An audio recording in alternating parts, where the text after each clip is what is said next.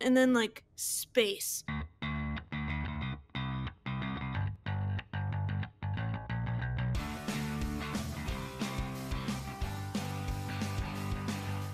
Hey everyone, and welcome back to another episode of Muddled Dice. Tonight you've got myself, my co-host Gary, and we've got a guest tonight, Carla Kopp of Weird Giraffe Games, who's here tonight to talk with us about their new board game, Stellar Leap. How's everyone doing? Fantastic. I'm so excited to be here. How's it going?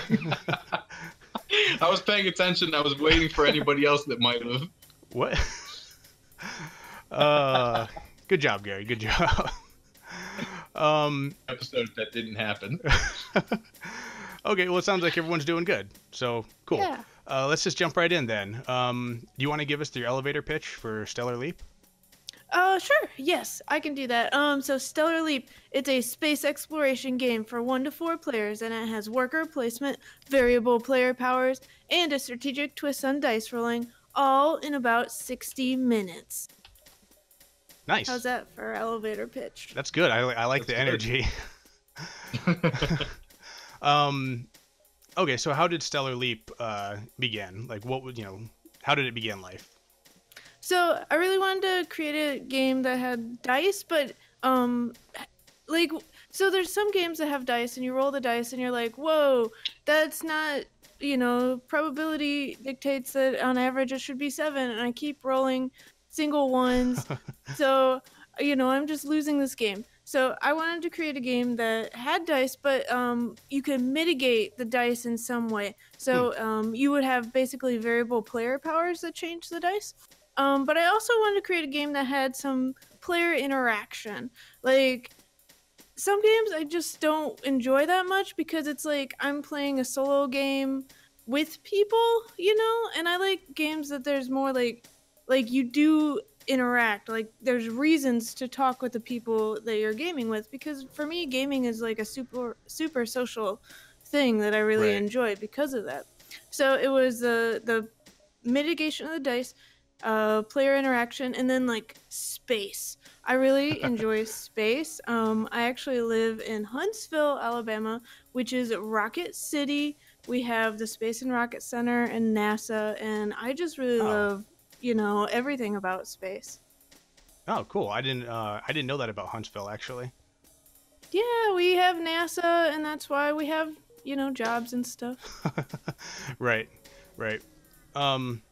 Okay, so let's go. Could you give us like a little crash course in Stellar Leap?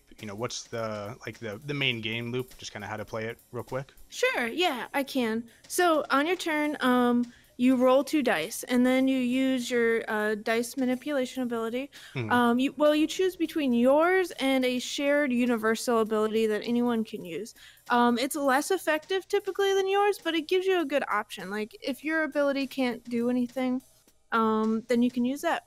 Oh. So why you're doing this is because there's a galaxy, and all the planets are under dice cards that go from 1 to 6. So when you choose the dice, for instance, if you choose like 2 and 3, the dice, or the planets that are under the dice columns 2, 3, and 5 will all generate resources. So that means that, it includes the sum. So the 5 and the 6 will generate resources a lot more than the 1 will, because probability. Right.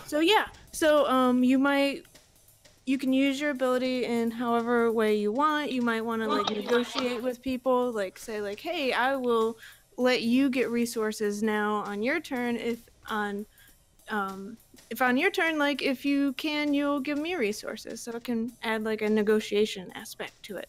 Or cool. You could just be like, some people don't like to help people at all, so they will purposely make them not generate resources.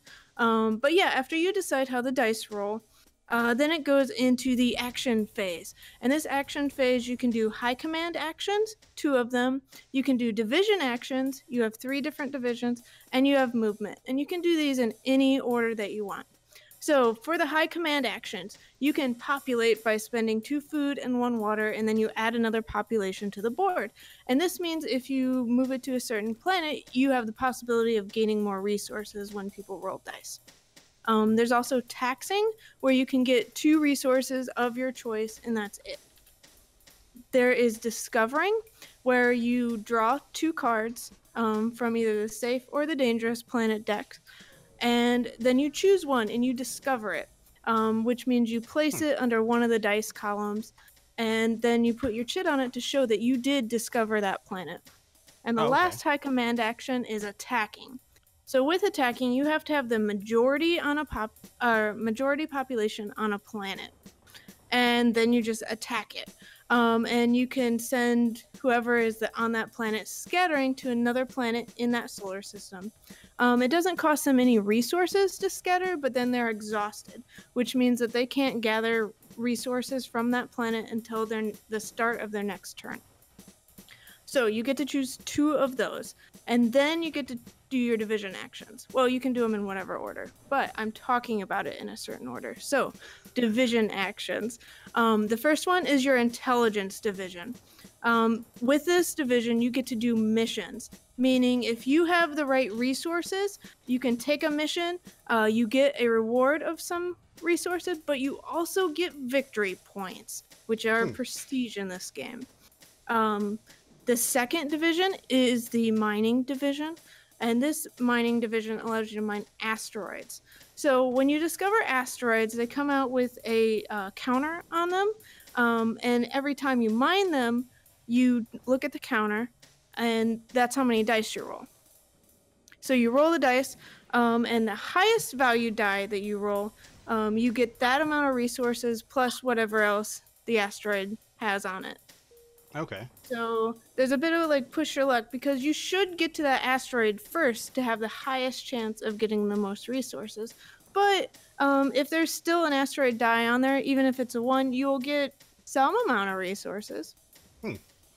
And then the final division is the labor division. And this one, you just exhaust a population and you get a certain amount of resources based on the planet that you exhaust on. So that means you get guaranteed resources, but then that population cannot gather resources until the start of your next turn. So it's if you want guaranteed or the possibility of getting a lot of resources. And then the final is just movement, and you can move anywhere in the galaxy that you want. Okay, cool. Oh, And did you have more? Okay. Yes. So while this is happening, you can trigger events. Okay. And events, they're just triggered by player events. They happen when all players get to 3, 6, or 9 population. The 3rd, 6th, or 9th asteroid is discovered. You finish a tier of missions, or you complete a solar system. And those things are all triggered by players, and you just draw one of the event cards. And these events, they can be instant, where they instantly give you a certain amount of resources or take away resources, or they can last the entire game, where it might change how movement works or how certain planets generate resources. It really depends on the event. Oh, okay. That sounds really cool. I like the I like the event system. That's pretty neat. So, also with the event system, the typical game has 6 events. Okay. But say that you're learning the game or you don't have as much time to play, you can just play until 4 events. Or you have 2 hours and you want to play a really epic game, you can go to 10 events if you want.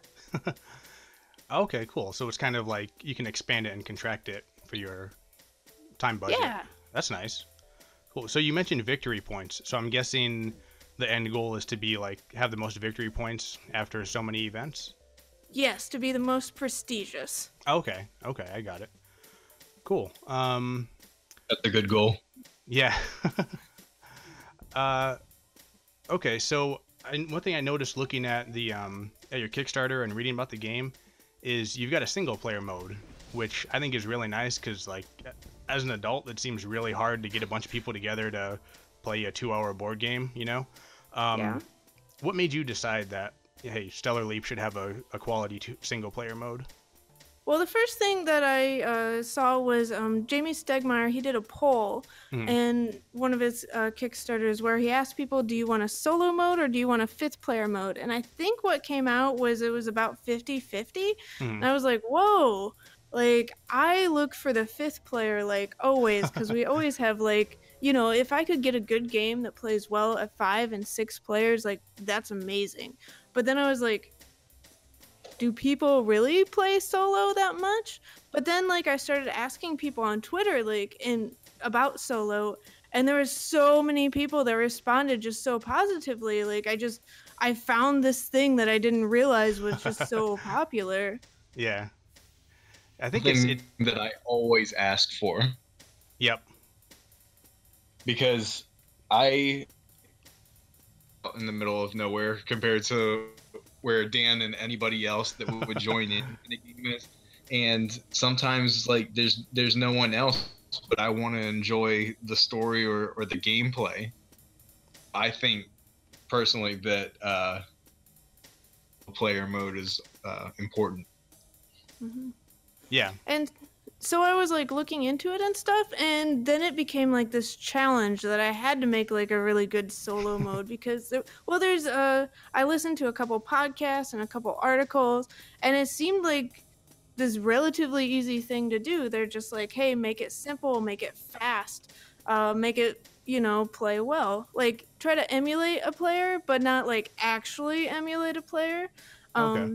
So yeah, I like to challenge myself with stuff like that. So Cool. yeah. Okay. So what kind of the Kickstarter seems like it's going pretty well for you. I mean, you were funded in like what, a few days, right? 27 hours. Not even 2 days. That's awesome. Yeah, that's amazing. So what kind of marketing and like awareness campaigning did you do before launching the Kickstarter that you think helped get that awesome result? So I've been on Twitter for a while. Well, I've been on Twitter for like 2 years now, like talking up to people. But one of the main things I do is like I talk about like everything that's going on with me. So there's been like these people that like have seen Stellar Leap when it was still like a Word document, and like I just talk about like, oh yeah, this thing went well, or I tried out this thing and you know that was really lame. Like what? You know, I found out something that didn't work. So I think that helped a lot. I also started interviewing different Kickstarter creators or game designers, Okay. and I do that with the Indie Game Report, and I think that helped. I also like learned a lot from doing it. So that was really cool. Cool. Oh, I also lined up like a certain amount of interviews and podcasts and stuff beforehand. And I went to Gen Con and Origins, and I just demoed like so much at both Gen Con and Origins. Oh, that's cool. So you just had like prototypes made up and took them and showed people how to play and gave them like your card and stuff? Yeah, so at Origins they had the Unpub room, and I basically lived in that room the entire, you know, like 5 days of the convention, and it was amazing. Because it was a bunch of game designers playtesting other people's games and like giving like okay. amazing feedback. Like I would playtest my game like 3 or 4 times a day and like just, you know, iterate, like play, change something, play again. Like it was fantastic because you have these designers that like know how games should work, so they would give like really excellent feedback. And it also taught me a lot more about how to like when you're playtesting, you really have to like watch people and like try to understand what they're thinking and what they're doing, and that really helped out. Like just playtesting over and over again and doing the people watching, like I got super like a lot better at playtesting. So conventions is kind of something, because like Gary and I are working on board games, and going to conventions is kind of something we've debated whether it's worth it if you don't have anything to sell, because they're pretty expensive to like get even like a booth or into those areas. So in your opinion, is it worth it if you're not going to make any money at the convention just for the exposure and experience? Definitely. So Origins was just fantastic. I got to hang out with game designers for 5 days, like, Ooh, nice. you know, 24/7. Like it was just game design all the time. Like I got to make so many connections with people. It was kind of crazy. Like every time I'd go like walk to go get food somewhere, I'd find somebody and be like, "Hey, are you eating? Because I'm gonna eat somewhere." And then we'd go eat there, and I would like meet their friends and they would meet my friends, and it was just a Nice. big networking event. Like well, not really networking, because like we're all friends now. Like I talk to all these people. Well, I did talk to them online, but now it's like more personal. Like we're all just friends. Yeah. But even then, like for Gen Con, I got there on Tuesday, and I didn't get a booth or anything like that. But I got to be there while people were standing in line, so I just handed people my card and talked at them while they were in line, and I got to do that for like a couple hours, and I think that really helped, and that cost nothing but the cards. Oh. But you can also get tables. I was not smart enough to know about this, but you can get your game demoed and stuff. Just get a table. People can sign up. They pay $2 to play your game, but then you get people like interested in your game. They also had it's not an unpub room, but it was something else, like a first exposure room for all the people that, for the games that aren't published yet. Okay. So I'm not sure if that costs money or not, but I know getting the table is just for people to sign up and play your game was free. That's cool.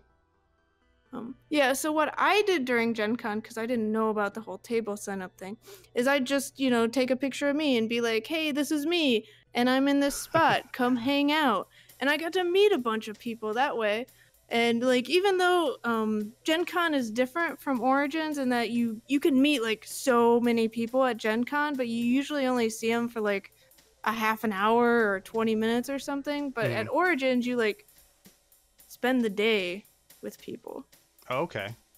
Is Origins like a smaller crowd then, or? Yes, it's much smaller, Okay. and it's for more days.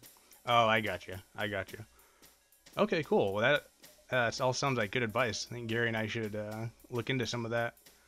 Yeah, we should. I hadn't heard. I mean, I think that I had heard in passing about Gen Con. I hadn't heard anything about Origins. Yeah, like that's my favorite convention. I'm also going to Unpub this year, like the big Unpub, and I've heard that is also amazing. Okay, cool. I've never heard of that one actually. I'll have to look into that. Yeah. You should go. I know. We're pretty new to this whole out scene. On tables, so. Cool. Okay, so let's go back to Stellar Leap. What kind of did you draw any inspiration from either other board games or even like books or movies? So, for other games, I really like Valeria Card Kingdoms and Settlers of Catan. Nice. For the whole dice rolling and everyone gets resources on everyone's turn. Nice. As far as like other media, like I love Star Trek, and I really think that like Stellar Leap is kind of like more of a Star Trek game versus like well, Star Wars has of course, the wars and the fighting, but the fighting in or the attacking in Stellar Leap is much more like Star Trek where, you fight but like people don't really die that often. Right. So it's kind of like harmless attacking. Like it matters, but it doesn't really matter. Right. Quick aside, have you seen the new Star Trek? No, I haven't. So I really like to watch like a lot of episodes all at the same time. So I'm trying not to be spoiled, and I just want to watch like 10 like. Right. Can you imagine that? Like 10 new Star Treks like on one day? Right. Yeah. Yeah. Well, I'm working my way through Voyager right now, so for me, I've got like four more seasons of it. So that's. Yes, like I just watched Voyager like a couple months ago, like for the first time, all of it, and it was like the best like 3 months because it was like every day was Star Trek Day. Right. It's funny actually you mentioned that because mine and Gary's one of the games we worked on, The Dangerous Sea. That was kind of inspired by Star Trek Voyager, where I was like, I want a game where you just like explore an unknown thing, and somehow space turned into an ocean. But well, it's similar. Yeah. Okay, cool. So let's talk about Weird Giraffe Games now. How did that come about? I know there's it's you, your husband, right? Yes. Nick. And someone else who I don't recognize. Our cat Fluffins. Your cat. He is awesome. He is on the website. He is a legit part of this. Awesome. He always knocks things over. Okay, that's his job. Well, that's important. That's important for board games. So how did Weird Giraffe Games come about? Like,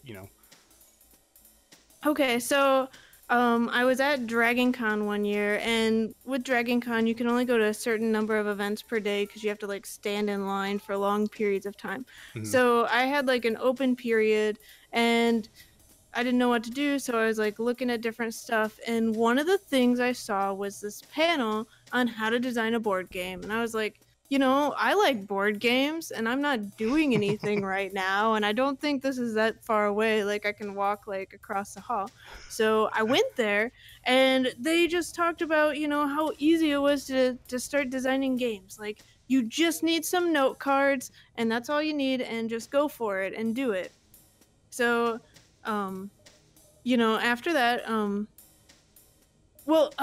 also during Dragon Con, we were standing in line for like long periods of times, like an hour, 2 hours, that was pretty common at Dragon Con. And we had Love Letter, and one of the Nice. things we did was try to like develop a way to play Love Letter while standing. And we did this by like just, instead of discarding cards, just putting them face out in our hand. Okay. So those two things happened, and then we had a 4-hour drive on the way back. And I was like, okay, I know how to design a game now. I went to a panel that was, 50 minutes. I got this. And, we kind of did the designing with the Love Letter. Like, let's make a game that's designed to play while standing in line. And it can be about hacking. And Okay. that's how it began. Cool. So that was Weird Giraffe Games' first game, which, sorry, I can't remember the name of it right now. Super Hack Override. Super Hack Override. That's right. And that one was successfully funded too, right? Yes, it was last September. Awesome. So what kind of what lessons from that Kickstarter campaign did you apply to this one to ensure this one was also successful? So I did a lot of the same things, but I just did like a lot more of them. Okay. Like for Super Hack Override, I'd gone to Gen Con and that was really cool. So for Stellar Leap, I was like, I should go to more conventions, and that's how I went to Origins, and I went to a couple other ones. Like there was a science fiction and fantasy fest in Birmingham, and another Rocket City Game Fest. So I just started like going to a lot more conventions and talking with people and increasing the whole social media thing, but also increasing the amount of interviews. Like I did a certain amount of interviews for Super Hack, and I contacted all those people again, and then I also contacted more people. So nice. Sorry, I can't read my notes. Oh yeah, okay. So after this Kickstarter and you fulfill all your successful orders, what's next for Stellar Leap and Weird Giraffe? So,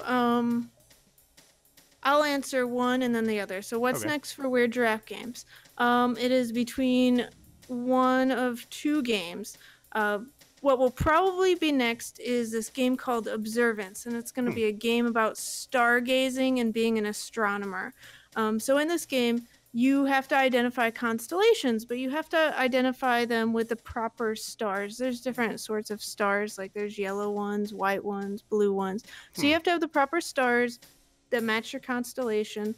But another aspect of being an astronomer, probably, is that, yes, it's not real astronomy. It is like what you think of when you think of astronomy. That's kind of what my games are. Like Super Hack Override is not actual hacking. It's like what media thinks of hacking. Right. So with Observance, all astronomers, they work at night. And in the winter, the night is really long and you can get a lot of things done. But in the summer, there's a short night. And so you have to make sure you do your time management. Like get the things done that you need to get done or else you won't. So do you have like some kind of like calendar or season system in it? Yes. Okay. Cool. Yeah. The other game idea that like I think Observance will come next, but the other game that I have a prototype of is called Drapple. Well, it's it's like codename Drapple. But it is a abstract gardening color theory game where Okay. you have all these different colors of cards and they're different kinds of flowers, and you have to create like a really beautiful garden. Oh, that sounds cool. Kind of reminds me of what's that out of print game, Tiny Parks or no Arborist. Okay, I haven't heard of that one. Yeah, I think it's like you like plant trees in the park and you try to make it look nice, but it's out of print, so it's like 60, $80 for a card game. Oh, Yeah, that's I know. a bit much. Sad. So, Yeah. also, what's next for Stellar Leap? So, I really enjoyed like playing Pandemic Legacy, and then I played Seafall, and that was like more iffy. But I really enjoyed the legacy aspects of it. Mhm. So I want to make like a Stellar Leap, not exactly a legacy game, but more of a campaign game. So I Okay. have all these stories. So you're gonna be like playing Stellar Leap, but then you're going to read part of a story and then be able to make a choice.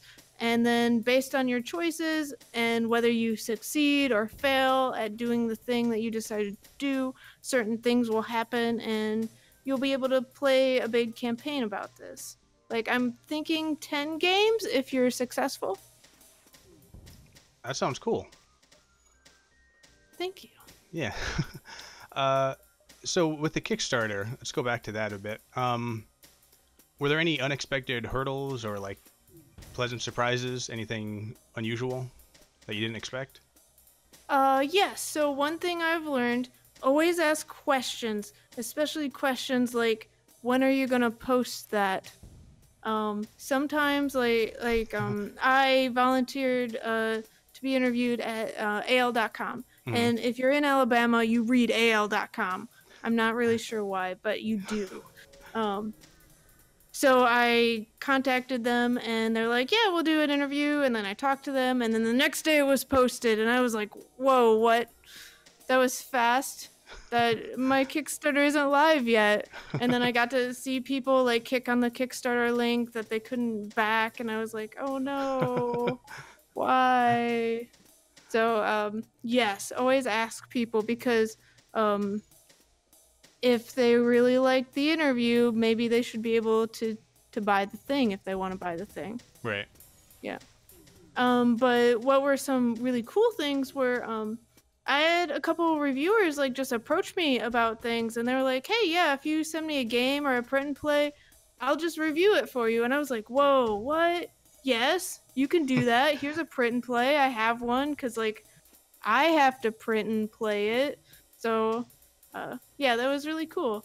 That happened with, oh, like I know people's names and I don't always know their sites, but Hmm. David Wiley, he was amazing, because he did the solo mode, but well, he reviewed like the solo version of it, but I got to talk back and forth with him about solo, and he helped me make it like a lot better. Like he told me things like, "Hey, you made the scoring system really simple, so like I feel like I should calculate it all the time, and that's not good." And I was like, "Oh, don't make everything simple." Okay, I Hmm. got that.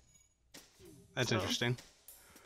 and I had another reviewer just ask for a print and play, and it's like, yes, of course. Like, just if you want to talk about my game, I will let you talk about my game. That's Right. great. Why not? But always be prepared because yeah, like the latest one asked me for a print and play, so I just had it. But then he was also like, "Hey, can I have some art?" And I was like, "Yeah, I have these zip files, 2 of them just ready to send." So always be like have stuff to send people so then they can just get to reviewing or doing whatever Right. they do. Like a press kit. Yeah. Nice. So, speaking of like kind of prototypes, you have a version of Stellar Leap on Tabletopia, right? Yes. What's your experience been using Tabletopia to kind of pull people in and let people know about your game? So I would say like I don't really have that experience. Like we did it because I think it was Dan Lettsgrid from Letterman Games was like, yeah, Okay. Tabletopia. So we were like, yeah, we'll put it on Tabletopia. But we haven't really used it.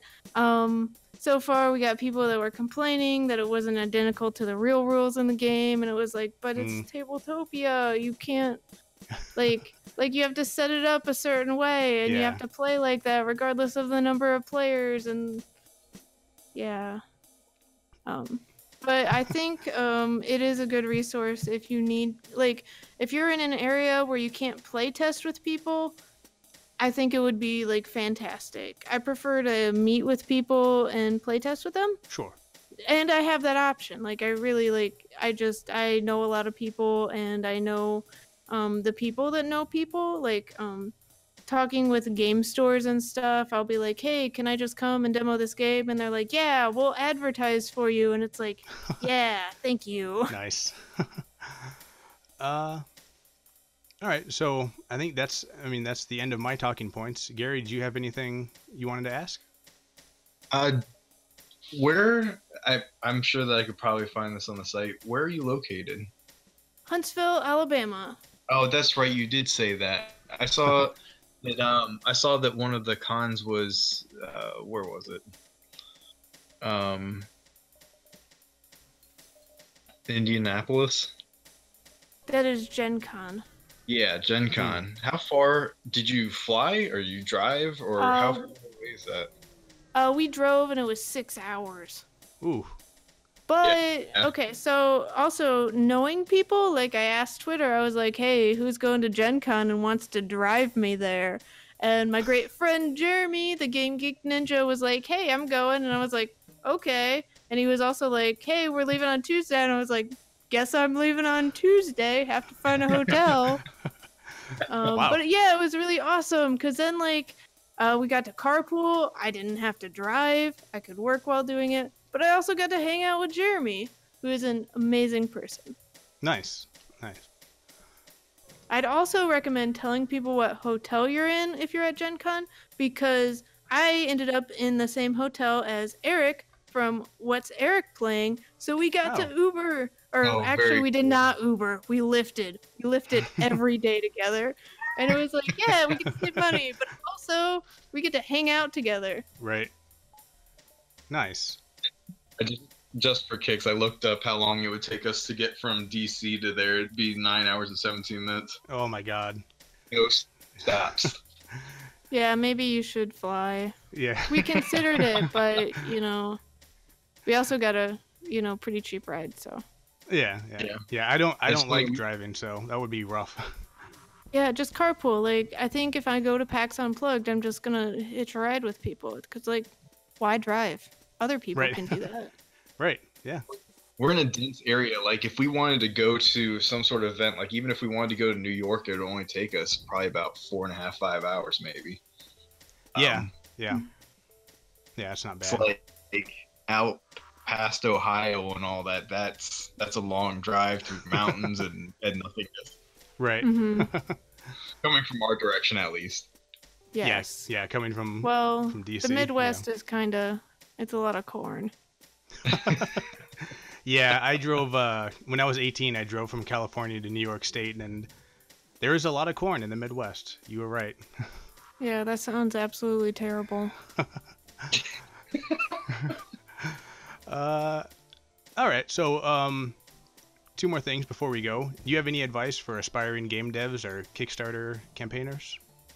Yeah, just keep at it. Like, when you're designing your game, like, you might think that you're, like, just stuck, but, like, just keep iterating. Like, you're gonna make a great game eventually. You just need to keep, like, thinking about what aspects need to be improved and playtesting. Like, just playtesting a lot is really important. Mm-hmm.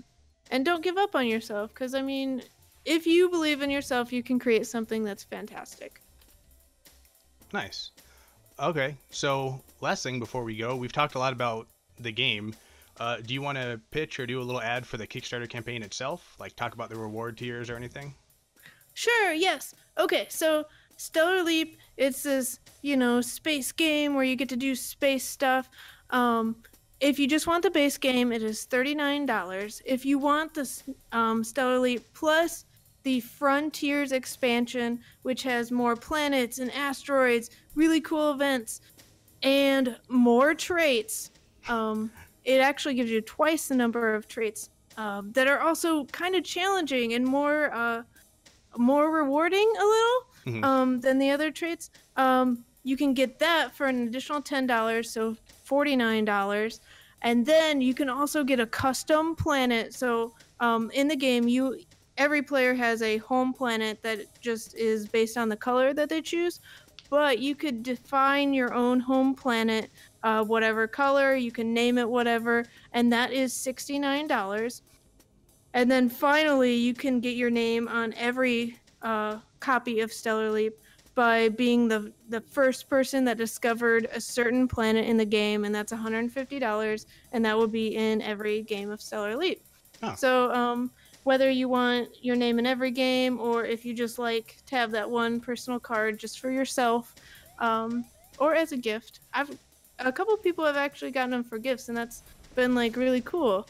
So yeah, it is a lighter 4X game that you can play in an hour, and it has worker placement, variable player powers, and game-changing events. And you can change the amount of time that it plays. It can fit in whatever time period that you have.